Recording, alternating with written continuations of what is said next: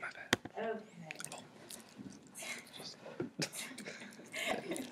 Just, I swear I'm ready.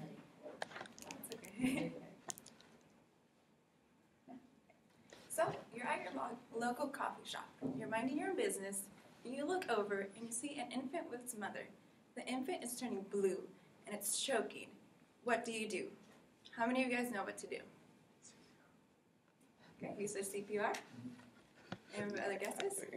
The Heimlich maneuver? How do you do a Heimlich maneuver on a baby? Like, Well, you're pretty close. okay. So I became CPR certified last quarter through a class at Cal Poly. I was first certified 5 years ago. And what I found most interesting was how to give how to unlodge a choking agent on a baby. Because like I said, how do you give the Heimlich maneuver on a baby? So with 5 easy steps, I will show you how to go do first aid on a choking baby. So my CPR teacher couldn't come in today to give me a baby, so we have Miss Froggy, and she'll be our baby today. So the first step is always to check the scene. You want to make sure that the scene is safe.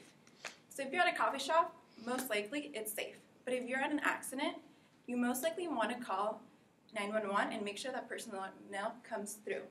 But they may also guide you through, so just follow their instructions. Now, you would proceed.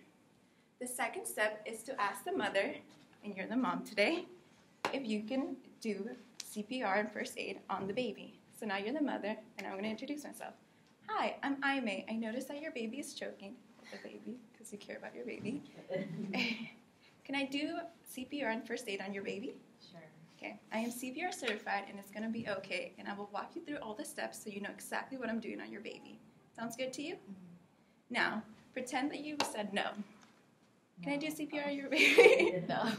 Okay, so now what you would do is just call 911. There's nothing else you can do since the parent, you have to ask guardian permission. And if you're alone, you can always proceed to give CPR/first aid on the baby.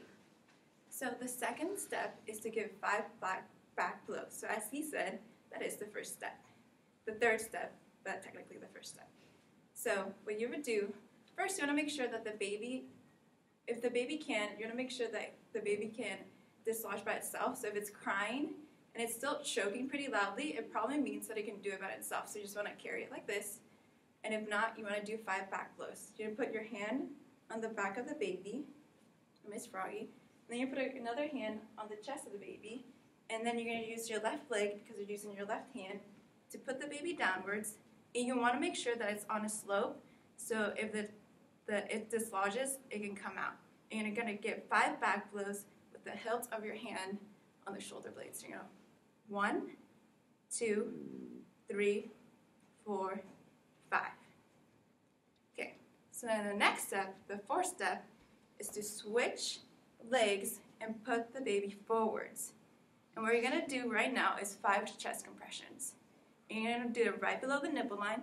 Let's pretend the nipple's right here. You put 2 fingers, and then you're going to go 5 chest compressions, 1.5 inches below. So you go 1, 2, 3, 4, 5. You also want to make sure that your fingers are straight, but because there's this frog talks, there's a little thing on it, so you can't really go below. And then the last step is to switch feet and continue the 5 back blows and the 5 chest compressions until the piece dislodges. If the baby becomes unconscious, you want to do CPR. And CPR for the baby is pretty much the same as a typical adult, except when you do the chest compressions, you again want to use your 2 fingers below the nipple line, and you want to go 1.5 inches below. And common things that are in the baby, according to the Red Cross, that might be choking it, would be hot dogs, uncooked foods, raw vegetables.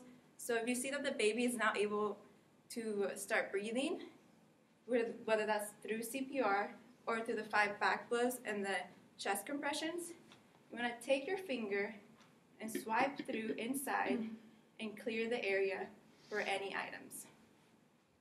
So with these 5 easy steps, you just learn how to save a life. According to the Department of Health, 25% of all emergency emergency state room visits, all of them can be prevented through the use of first aid. Because, again, children under the age of 4 and infants are the ones that are most likely to have a choking hazard in them. And if you want to learn first aid, you can always take a Cal Poly class, and it's pretty cheap, it's pretty easy, it's a 1 credit, and it's credit or no credit.